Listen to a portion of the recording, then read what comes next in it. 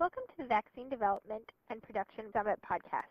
Today we have keynote speaker Manon M.J. Cox, who is President and CEO of Protein Sciences Corporation. Welcome to the show. Hello, Jennifer. Can you start off by telling us what is different about Flublok as compared to other influenza vaccines? Yes, Flublok is a modern recombinant influenza vaccine. It's actually the first influenza vaccine that has been approved by the FDA recently on January 16. And what is most important about that is that no influenza virus is used in the manufacturing process.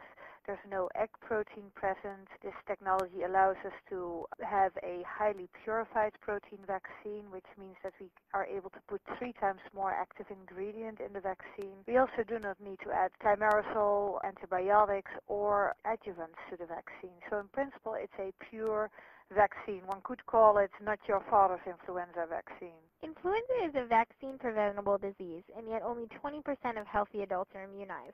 Why? Well, first of all, I think when you are a healthy adult, you don't really think that you need an influenza vaccine. And I think there's this belief amongst healthy adults that when they don't get the flu, they also don't carry the flu virus, but yet we know that 20% of us gets infected with influenza every season. So while you may not have very severe symptoms, you are spreading the virus to other people, and this is one of the reasons why many hospitals nowadays have this policy that you need to be vaccinated if you get close to patients in a hospital, because you are likely to be a spreader of the disease. I also think that there's quite a group of people that doesn't get the influenza vaccine because they think you can get the flu from it, and this is from CDC research, approximately 30% of the U.S. population.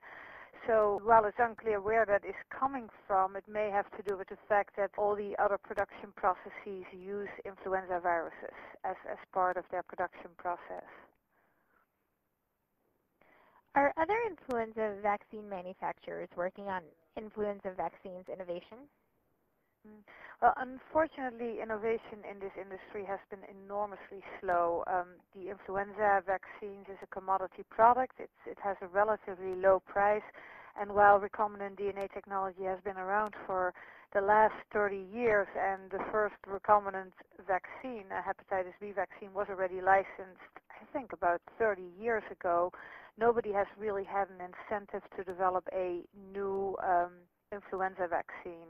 So I would say no, there's very little innovation in this field. People are making, step approaches in this field, but I hope that with the approval of Flublok, other manufacturers will be encouraged to also start thinking about innovation.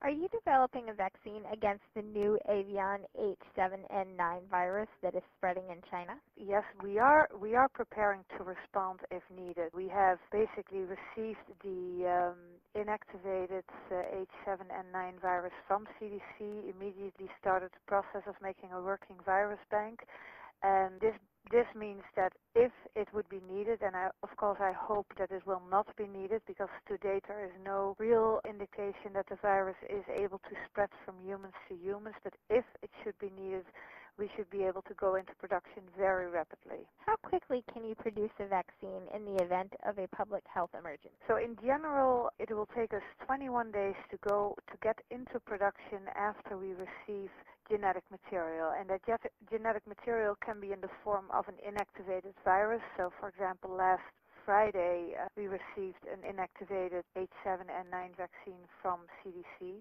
but at the same time, the moment the sequences were broadcasted on the internet, we also ordered a synthetic form of that sequence, and so it all depends on what comes in quickest, but from the moment of receiving that material, it will take 21 days to go into production, and then generally the first manufacturing batch will take about a week to complete, and then you have your testing, which today still takes 3 to 4 weeks to complete. So in total, I would say that depending on the stage that you are in, the moment you start producing your first batch, it will take you a month to get the first product released to market.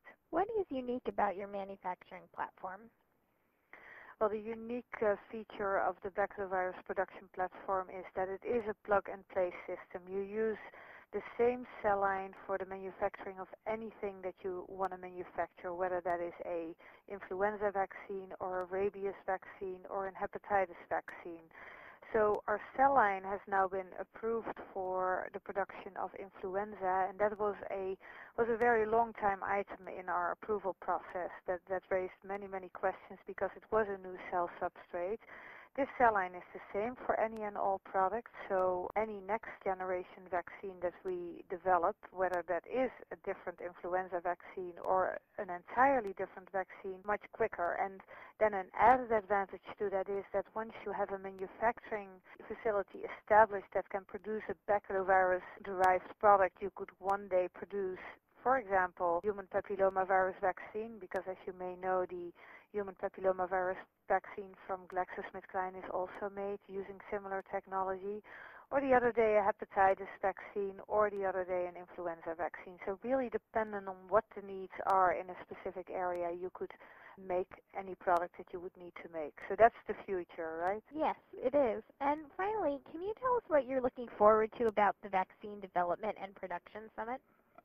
Yeah, I think, the program is very interesting. There's a couple of important lectures that are being given, other keynote lectures that are of importance. So we'll learn about new developments in the industry.